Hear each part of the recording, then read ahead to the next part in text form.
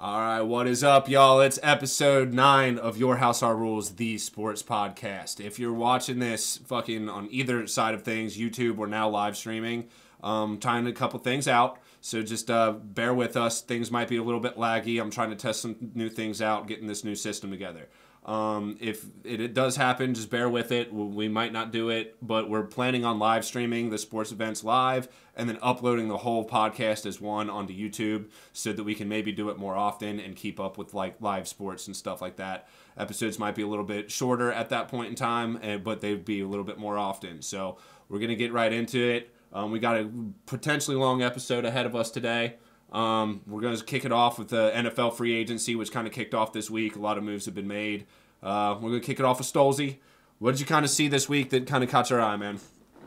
The main thing, well, we'll start just because he's a fan favorite. It's Jason Kelsey's going to return. Obviously, he signed a 1-year deal. I don't know if you guys saw the GM of Philadelphia just pour him the biggest shot of tequila of all time. And it's like obviously some crazy expensive tequila. But the main thing for me that I saw was Hargreaves getting signed, or not Hargreaves. Why can't I think of his name all of a sudden? I thought you just said before we even started it that was Hargreaves. That's what I thought it was. I can't think of who it was now. But signed to the 49ers? Yeah, the defensive lineman. The Eagles signed with 49ers, yeah. Yeah. I mean, that put him and Bosa in the Why can't I think same of line. Yeah. I mean, they already got a get richer. freakishly good defense. Their big thing right now is a quarterback, which I don't know if you guys actually saw, but they signed Darnold from Carolina. Yeah, I saw that. I was looking at the other day and I didn't get a response in the group chat, but I was looking at that. I was like, why? I don't think this really makes sense. I know that they're kind of questionable on Purdy right now because they're not even sure if he'll be able to throw a ball by the time next season starts. But I felt like they could have got someone a little bit better than that to fill in the spot until Purdy can get back. Or, a lot of people were talking about Lamar Jackson, but I just don't think they can afford Lamar Jackson with where they're at right now, all the players that they're paying. So, yeah, I don't know. Did you figure I just don't think. Yeah, it's Javon Hargrave. Yeah. He got a year $84 million contract, and it's just like, dude, he's one of those guys. Had a big year last year on that super good Philadelphia Eagles defensive line, and it's like, fuck off, 49ers. Yeah. I mean, when it comes down to it right now, go get a quarterback, or like your guys' problem. Like honestly, we were saying it before the season was even over during the playoff shows.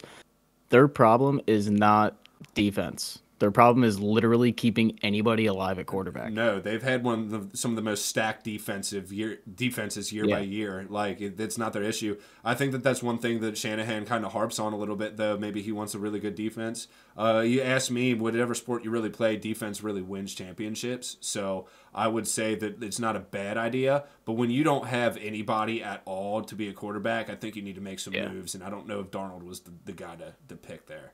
So. I mean, like they weren't throwing the ball in the NFC Championship game. No, like they were just sending 9 every single time. Yeah, they were no fear. They were just blitzing. Well, they also didn't have a quarterback to really do anything for like the second. Right, half, that's what I'm saying. Like, run. Yeah, and that was already their 3rd quarterback of the year. Yeah, at least you got McCaffrey in the backfield to fucking help you out there. So, yeah, I mean, it's been a crazy couple of days with all that. I did see that, what was it, Jalen Ramsey, the guy who got suspended from the Rams or whatever, ended up getting picked up by, who was it that got picked up? Miami. Yeah, so, I mean, that's somewhere where I could see some benefits. I've seen a lot of comparisons with Ramsey to other cornerbacks and stuff like that. Like, Apple had, 200 less yards receiving and less touchdown receptions or something than he did. But a lot of people are talking about how good Jalen Ramsey is. And, if he is really that good, that's something that Miami really could use. They were a little bit more offensive-oriented, real good fucking passing team this year. So maybe stacking up that defense will help them a little bit. But with Tua behind the line, you never know because you tap him the wrong way. He might just be out for 4 games. So if he can even play, right? Well, I mean, honestly, Spilly, I know you saw my tweet where I said LMAOY to Mike White getting a 2-year, $16 million contract. And it's honestly like, you know what, at this point, like more NFL teams should probably be doing this. And that's why me and Wallet on the last podcast were saying that if Stetson Bennett's sitting there in the 6th round. Like, you look at Mike White getting $16 million to sit on the bench. Why not go ahead and get a guy on a rookie contract for 4 years? Right. Right. Exactly. Who's a proven winner? I know he's a little bit older. Well, that's all he's done. But I'd rather have a proven winner. Yeah. My thing with Stenson, I mean, I reflected on it a little bit, and you guys might have a point, but he's just not much of a NFL quarterback to me. And, you know, he's been playing on Georgia, which the past 2 years has easily been the best the best team in college football. Like, you could argue that Alabama or OSU was there, but when it came down to it, Alabama didn't really show up as much as they needed to this year, and Ohio State played them close, but I still think that Georgia was probably the better team. If Harrison Jr. didn't go out, it might have been a different game, but, you know, he is proven to win. It's just how much of it was him and how much of it was the team around him. Well, yeah, of course, but at the same time, I look at the him or Brandon Allen. Who would you rather have? I don't know. I'd rather have Stenson Bennett, and if you can get him at a 6th or 7th round, we'll pay the guy less. Yeah, if you can get him in the 7th round, it's like, why not? Yeah, why not? Exactly. I don't know who else you're really going to pick up that late as a quarterback or whatever. I mean, they got that Washington quarterback. What was his name? Browning, or whatever. They didn't. I don't think they drafted him, but they. I think they not traded. Maybe got him in free agency. Jake Browning, or whatever his name was. But that's kind of like a similar situation there. I don't think they burned a draft pick on him necessarily, but I still think if you get a 6th or 7th round quarterback like a Stetson Bennett, I think that's a good pickup, as long as they can draft wisely in the first 5 or 6 rounds. Or honestly, dude, like, it's one of those things where you just need to look around at big time programs. Like, if you look at the quarterbacks that are around right now, like Joe Burrow even sticks into this kind of subject where it's like the quarterbacks that go to these big schools that dominate throughout college don't always pan out. Because they don't, it's almost like it's because they're not facing any adversity. They went to, they won 3 state championships in high school. Mm-hmm. They went to Alabama, LSU, Georgia, and they did whatever. So you look at dudes like Ben Roethlisberger, Miami, Ohio, Drew Brees, Purdue. You look at, like, Joe Burrow went through a lot of shit. He had 3 years of a bunch of bullshit at Ohio State, went to LSU, had a rough ass year, got blown up in his bowl game. It's all over the fucking ESPN and whatnot. And, it's like you almost want a guy that has gone through the ringer a little bit, like Eli Manning at Ole Miss, got the shit kicked out of him, but learned how to play against that future NFL defenses. Yeah, had adversity. Yeah, correct. Yeah, right. You need a little grit to you. So I mean, I see your point with that for sure. It's definitely a solid point. But let's bring it back around to the free agency a little bit. We can talk about the Bengals a little bit. If you guys want to. I think I kind of want to pick on Aaron Rodgers right now because I know we talked about that the last episode. With that being said, it's looking like he is going to the Jets. He kind of gave them a wish list, and the Jets have just immediately gone after it.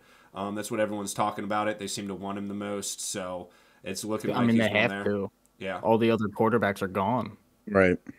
Like, unless you're going to trade 2 first-round picks for Lamar Jackson, I don't think there's a quarterback in the league that's 2 first-round picks right now. Like, you can say Mahomes, you like whatever, but like at the end of the day, you're talking 2 first-round picks plus their contract. Like, I think it depends on how bad your team really needs a quarterback. Like, the 49ers would be a perfect spot for Lamar Jackson if they had the money, because their thing right now is they need a quarterback. They're loaded everywhere else. They just don't. They literally ran out of 4 fucking quarterbacks this year. And but I mean, they're the product of smart capping manipulation and smart signings and not overpaying for players and being able to form a system. Right. And that's something that's something that I hope the Bengals can do right now, because they just lost basically our entire secondary. Dax Hill's going to have to come in and play, but we lost Jesse Bates, which is whatever. I think most rational fans around Cincinnati, or just of the Bengals in general, kind of knew he was gone. I know a lot of us didn't want him last year, me being one of them, but I did want to get Von Bell back. I guess they decided that paying him that as much as he wanted was too much. And he ended up going, so now we need to fill in those gaps. And our big thing has always been the O-line, but now that we're starting to lose on the defense a little bit, it's just like, what do we do from here? So there's still a lot of time, a lot of players on the board that can definitely make something work, but that was definitely a spot where we didn't necessarily want to lose out, because a lot of people have been talking about our CBs and DBs going forward. So yeah, the Aaron Rodgers thing, like, if you want to circle back to that, I mean, the wish list or whatever, and them going after it. I mean, like, how are they going to have money left to be able to pay? You know what I mean? They're going to sign all these guys. Are they going to have money left to be able to pay Rodgers? Well, it sounds like to me that Aaron Rodgers is kind of setting something up where he's getting other people. I don't know this for sure. I don't know what's going through his head, but maybe he's trying to load up a couple more players around him with the wish list, and he's going to take less money in order to, put a championship team together. Because as we've seen, he's got one Super Bowl, and I think he lost in another Super Bowl. But he's the king of losing in the NFC Championship game. Like, right. He gets there, he just can't get it done. So maybe he's trying to put a stacked-ass team. The Jets' defense is already fucking ship caliber. It's just they need the weapons on offense to compete. So yeah. I guess he couldn't have done what he's trying to do in New York at Green Bay. Probably not with the contract that he signed last year, because that was the biggest issue. He just had such a big contract that they weren't able to really put the core around him to get shit done. Right. So, I mean, it'll be interesting to see that. What is that? Is that the AFC East if he goes to yeah. And I was about to say, we can AFC is going to be stacked. because Josh Allen restructured his contract. Yep. They lowered to like 39.8 hit this year. So like they'll have a little bit of room to go ahead and do a bunch of stuff. Like that puts them into like the top 8, I think, in terms of cap space available. Yeah. So AFC is going to be loaded. Well, the AFC is going to be loaded, but the AFC East was already looking at 4 teams to the last week potentially being in, and now they're just upgrading even more, putting Rodgers in there because the Jets dropped out first. The Patriots and Miami were still fighting for a spot at the last week. So with all 4 of those teams, that's just going to be a shit show. It's going to be crazy. Yeah, it's going to be a loaded AFC. For sure. And if you're looking at like the NFC and the things that they're doing, or the AFC North, our division, and what we're doing, the Bengals obviously 2 AFC championships in a row. The Steelers have found a way to put shit together at the end of the year last year. They're probably going to be a decent team. Depending on how Lamar's situation goes, I think that they may even be the 2 or 3 seed at the end of the year. But with Watson getting into the system with the Browns or whatever, that's going to be a stacked division too. I mean, the AFC West, it's looking like they're going to be as equally of an underachiever as they were this year, but judging by some of the things that they're doing, like the Raiders are going for Garoppolo, got rid of Carr, and it's like you're just moving laterally. You're not really doing much there. The Chargers will still probably be good, but the Broncos are making a couple moves, getting like Pirine and stuff like that, but it depends a lot on that. And then you have the West, the AFC South, which is just garbage, and they're probably going to remain garbage, so... Unless that's where Lamar goes, is Indianapolis. You think he's going to go to Indianapolis? That's the most thrown around rumor I've seen. I just think that Indianapolis kind of wants to have like a restructure franchise quarterback. I mean, I know their coach just left and went to Carolina and then traded up. So Carolina might end up picking up who I thought they might take, C.J. Stroud. They're probably just going to eliminate the chances of the Colts getting a good draft pick for a quarterback. Yeah. So it might be the move, but I just don't know about that. So. And what the Bears got for that trade was crazy. Oh, dude, they fleeced them. Yeah. They did. Fleeced them. Yeah. Big time. So I mean, especially when you look at the value of the pick this year, like it's not like you're trading up to get the Joe Burrow. Right. No. It's not quarterback heavy this year. No. Yeah. And we've said that a couple times on the podcast, that this is not the year for a quarterback. I think that CJ is probably the only one that might be an elite quarterback or like a top-tier quarterback. I think every other quarterback in the league is probably on the bench or out of the league in the next 4 years. So yeah. I mean, that's kind of like to loop back to what I was just saying. Like, go ahead and look at those. I mean, that Bryce Petty kid, Mr. Irrelevant, played at a big-time Big 12 school, threw for the most yards, and you know what I mean? Like, those guys are out there. Like, Samaje Perine wasn't a huge prospect, but he has the most touchdowns in a single game in NCAA history. So it's like those kind of guys are out there, and they're just not big names because they're not a huge programs. And that's honestly where the Bengals do really well when you look at it. You get Jermaine Pratt, and like we were saying earlier, like the fourth round out of NC State. Logan Wilson out of Wyoming, like that's scouting. Yeah, that Logan Wilson pick was, he was like because of his injuries. I mean, he would have been slated a first-round pick. They kept saying that. I think that all comes down to what Stolze just said is scouting. When it comes down to it, those guys are out there, but you need to have the knowledge of being able to find them. And like guys like us obviously won't be able to do it. If you're a franchise that has scouts that are able to go to all these games and really have good sound information, then yeah, you can find some diamonds in the rough like that. But that's really hard to do. And I actually do think that the Bengals are pretty good at doing that, especially now that Katie's kind of running shit a little bit more. But I think when it came down to it, we were good at doing that defensively and not necessarily offensively, and we struggled with ownership back when Mike Brown was ahead of it. So, yeah. Well, yeah, back then, but now it's, you're looking at Duke Tobin, who he was open during the combine. Me and Walt were talking about this when you walked in the other room for a minute. When he was talking about they're not going to try and grow the team from outside on UFAs and big names and everything like that, because the Bengals don't give out guaranteed money, and the big dudes, the best of the best, they demand guaranteed money. But it's one of those things where they're going to look for value and they're going to look for scheme fit. And a guy like Jamal Williams has a lot of similar numbers to a guy like Joe Mixon, but you're going to be paying him, $6-7 million less on the year. It's just It's finding things like that where you're getting value and you're getting team guys. Right. You don't need these me guys that are only worried about the guaranteed money. Yeah. And I think a lot of it. Sorry, Spilly. I was going to say I think a lot of it too is patience. The Bengals are really good at staying patient with this. They never process. sign for a couple days. They usually wait 4 or 5 days. Exactly. They're very patient and kind of see what's going on, and then kind of like people are playing checkers while they're playing chess a little bit. Right. Yeah. And notice the second that a linebacker got signed, I forget exactly which one it was. The second a linebacker got signed and set the market, they went and got Jermaine. Yep. Like the very second and that's what they do really well is they wait for the market to set itself. They don't set the market. That's what the Browns made a huge mistake of doing. Well, that was one thing that Pratt, I kind of saw him as one of the guys because I was always like, he's going to get paid. So if he's gone, he's gone. It is what it is. But he also, vocally after the AFC Championship game, even though he did have the Ozier fucking,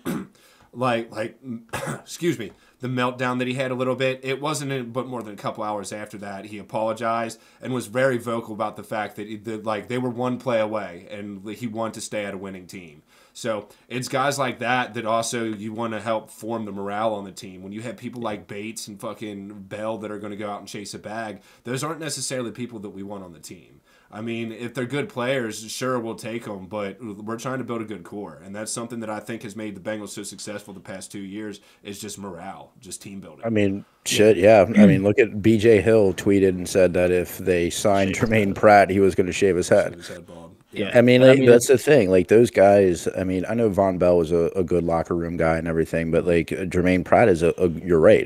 You're right, Spilly. He's a good core of the character of what they're trying to build. Yeah. And they're not going to go chase. And they got him at a great value. Yeah. Great value. Yeah. And it's also, too, when you're talking, the safety position, those box free safeties and strong safeties come out of college every single year. Yep. Every single year. It's not like it's not like one of those you get one decent defensive back or something like that out of a line, out of a draft or something. Safeties are pretty deep. And to me, it's telling me that, Lou Anarumo believes in Dax Hill, Cam Taylor-Britt. Yeah. I believe in Lou Anarumo. Yeah. And that's exactly what I'm getting around to is just believe in the logician. And I think he's got it. Yeah. Yeah. That's why I said be patient and know that they know what they're doing. Yeah. Yeah. It might be too level-headed for some Bengals fans that they already haven't blown through the cap on huge guys, but you also have to keep in mind that next year we literally have to pay our entire defense. Right. So if you go out and you drop $80 million on a defensive lineman this year, say goodbye to Logan Wilson, say goodbye to Mike Hilton. You know what I mean? Just start kissing guys goodbye. Right. They know what they're doing. They're patient with the process and they're smart with their money. Yeah. And that's something that I'm not really worried about as much with the Bengals is the defensive side of things. Historically, the Bengals have always had the entire AFC North. It's hard-nosed defense, and I'm pretty okay with the moves that we're going to make on that. So we'll see how things go with that. I think that as weird as it is to say, I think some teams might want to take notes of that because some teams are just really out there throwing a bunch of money at high hitters and stuff like that, and it's not going to do much for their team. So, it's just like the Chiefs went out and threw a bunch of money at that right tackle when they lost their left tackle. Yeah. But they went out and spent $80 million on a right tackle, and they're going to make him play left. I saw that. Who did they end up pick up? I can't remember his name, but I know I read that. I did too, but. So they're gonna slide that guy at left. That's what they're saying. Darren Waller, is that? No, Darren Waller's the tight end. And dude, here's the other thing. Like with Darren Waller, like, what are the Raiders doing, man? Like They're you're gonna just- go out and you're gonna yeah. sign. You're gonna sign a quarterback for what did he get? Like 30 mil guaranteed or something like that. I can look it up. I can't remember off the top of my head. Who's he gonna pass to? But who's he gonna pass to? Right. And not to mention, dude, you gave up Darren Waller. Like, yeah, he's been hurt, but like, he's coming off back-to-back 1,000-yard seasons after like he missed 11 games this year, but 1,000 yards before that. You give him up for a third-round pick. Yeah, Right. That was nothing. 3 years, $67.5 million, including $34 million guaranteed. Yeah, $34 million. Yeah. Like, who's he gonna throw the ball to? Right. Just No. Devontae? Have fun. Yeah, He's right. bracketed. I mean, He's Devontae's a bracketed. beast. But I'm not even. Yeah. I didn't even play high school football, and he's bracketed. Yeah. Right. I mean, it is what it is, man. The Raiders are just like I was saying before with the AFC West. It doesn't seem like these teams are willing to make the moves to put themselves into contention with the Chiefs. And the Chiefs will probably win 6 out of 6 in that again. You might see a little bit with what's going on with the Chargers or whatever, but something has to be wrong with the Chargers for Eckler to request a trade, and that's someone that I wouldn't mind to see the Bengals pick up. But like, that's a valuable asset that you have to that team that made them make the playoffs last year, and they're losing that, so it kind of makes you wonder what the fuck's going on. But also, it's goddamn Chargers. They're historically a bad franchise, so. Yeah, I'd rather have Jamal Williams than Eckler, I think. I'd rather have him because like Jamal Williams is one of my favorite players in the NFL. He's a big fucking anime nerd and fucking that's my man. Yeah. All right, but you boys got anything else to say about any of this free agency and stuff like that before we start moving on to March Madness a little bit? I mean, the only thing I have to say is just, be patient, relax, with the Bengals and shit. People are going to see them doing things that they, wish they would have kept him, wish they would have kept him, or we should sign this guy, we should sign that guy. I mean, I watch all these YouTube videos, and these people are like, oh, here's a guy that they should go after. They know what they're doing. That's why they're in the position that they're in. In the last couple of years, they've done a really good job of that. So just trust the process. Exactly. And not to mention, you also got to look at the positions that the Bengals are really in need of. The markets in the free agency, like those markets are not moving. Nope. Like safety's not moving, cornerback's not moving, defensive line really hasn't moved. We don't have to worry about linebacker. I mean, honestly, if I'm the Bengals, like now that the linebacker market is set, do you go ahead and jump on Logan Wilson and just get it out of the way before he has a 110 tackle season and you know what I mean? Like he sets the bar. Yeah. And he ends up being, he has a better season than Roquan Smith, who's getting paid $110 million over 4. Jesus. Yeah. That's crazy. I know. I think we got Jermaine for a steal. Deal. We did. And I think we should go. Thank you, Jermaine. Playoff Pete, my boy. I think we should immediately I appreciate that. I think we should immediately get Wilson and get that tough fucking linebacker core that we have. Our big things right now is now that P. Ryan's gone, we need to find another running back. I don't know if they have thoughts of putting in like Evans or something like that, someone who's been on the bench or whatever. But I think they need to go out and get a good guy who, if they get, well, they might not get rid of Mixon, but if you restructures, that's definitely a doable thing. The secondary is where we really need it in the offensive line. So right now with free agency and stuff like that, I think the offensive line is the key spot right now. We don't want to draft offensive linemen. We've said this over and over. We need to go out and get some big names to protect Burrow, in my opinion. Right. Yeah. For sure. Yeah. Yeah, that's what I've been saying all along is don't go out and don't draft offensive linemen for the love of God. Everybody that we want to replace is people that we drafted. Go out. It doesn't have to be a crazy guy like Lael Collins was. Like it can go, just make it a dude that wins 70% of his snaps. Yep. Make it Joe a needs glass 3.5 seconds, dude. That's all we need. Right. I mean, honestly, if we could clone Ted Karras 4 times, I'd be like, just give me it. Like, let's go. Be pretty dope.